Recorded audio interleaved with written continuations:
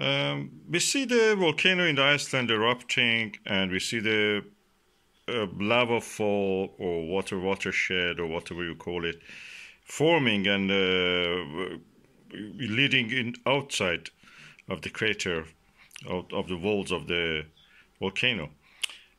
Then the question is where all this lava goes. Okay, the question is has several parts. Part of it, of course, we see comes over the walls of the crater spillage. You can see this color, brownish red, is a sign of oxidation. Also, some part of it go into this kind of holes here. You see these holes here. These are real holes. They are caves, and this is formed when the lava, which is in contact with the air, gets cold quicker than the lava which is inside the lava flow. So the outside gets cold, solidifies, the inside is yet molten and it stays fluid. So it moves. And the movement of it creates a tunnel, kind of tunnel. We call it a tube or lava tube, we call them. These lava tubes are conduits, are pipes, are tubes that guide the lava to wherever the deep of the ground is taking them. As you can see, we have now the eruption is starting, the 7 to 12 minute cycle they have. That's the periodicity of these eruptions. And as they fall down from the rim of the crater, the edge of the crater, outside walls of it, they come and sink into the different cavities that is formed by this process of solidification of the top part of the lava and the fluidity of the inside part of it, which creates these lava tubes. Let's watch this and see what will happen now. It may take a while that the whole eruption comes and takes over.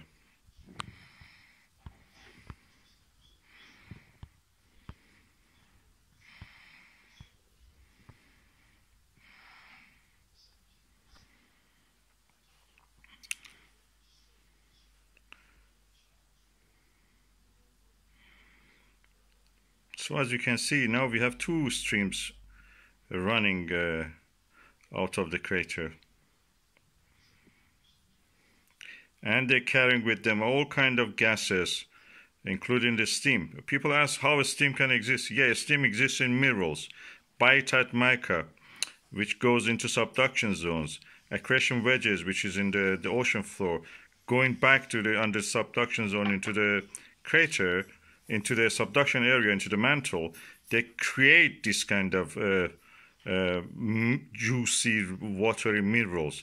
It's not fluid water, it's a water trapped in the crystalline structure. Because water molecules, if you know it, you have to know the chemistry. They are not negative. They are not neutral. They have a charge, electric charge, because oxygen is more electronegative than hydrogen. Toward the oxygen is more negative, toward the hydrogen is more positive. So they're kind of charged, and they can attach themselves to all kind of minerals who have a little bit charged, like salt, like olivine, all kind of minerals and metals and elements. The same with the sulfur. Sulfur is like oxygen, also has this kind of a structure.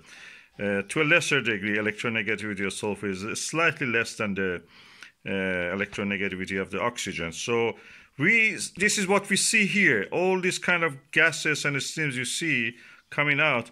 That's one of the reasons the lava actually boils, as we see bubbles up, because these gases are expanding.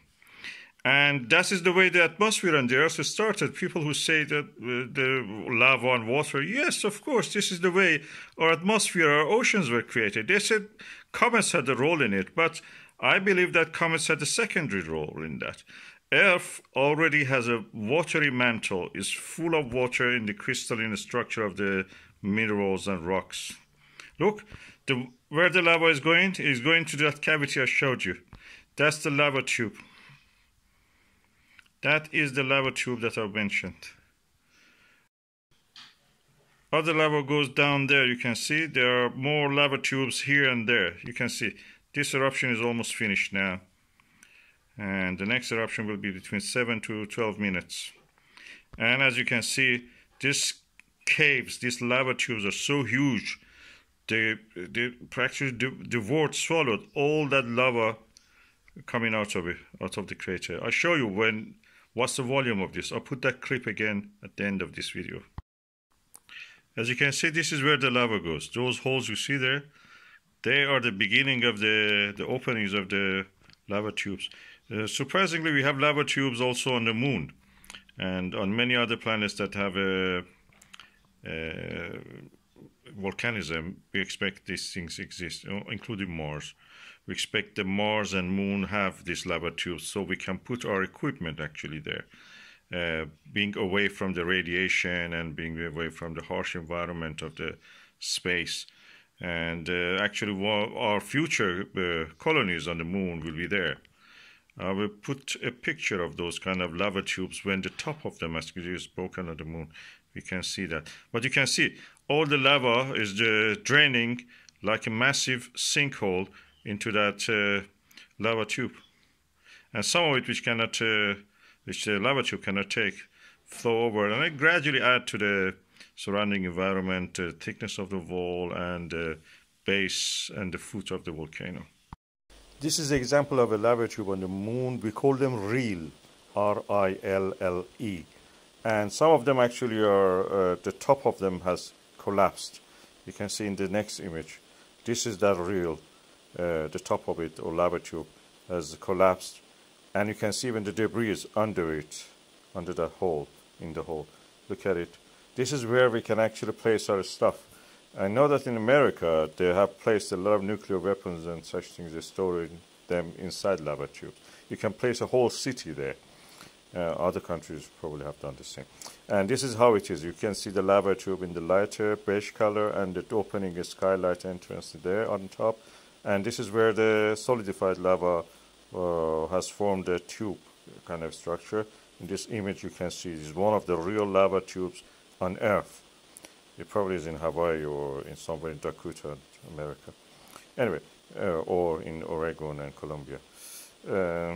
This is another one of these lava tubes. You can see on the roof of it actually the cracks, desiccation cracks, where the thing has really got, the freezing of the lava. And here you see that the flood of the lava coming toward the people who are standing there doesn't come toward them, all sinks into the lava tubes. That's the reason they can stand there. Otherwise, this lava will flow toward them. They are not more than probably less than a kilometer away from that, and yet you can see that it's all sinking into the ground. Around 1 kilometer, around that, about that time, that dimension. Anyway, you can see here that the lava tube, oh God, look at it. It's like you can call it waterfall or lava fall or whatever you like. This is so amazing. Look at it. The size of this lava shedding.